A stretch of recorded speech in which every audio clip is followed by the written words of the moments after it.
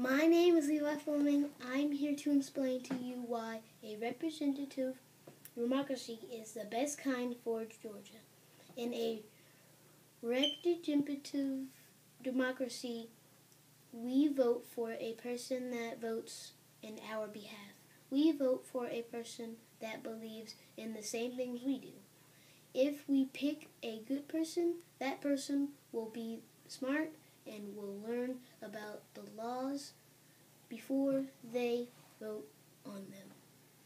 They will send us emails about the laws and listen to what we think about them. At the state capitol and in Washington, D.C., hundreds of laws are voted on each year. Most people are too busy to vote that many times. Representative democracy costs less than a direct democracy because there are less votes to count.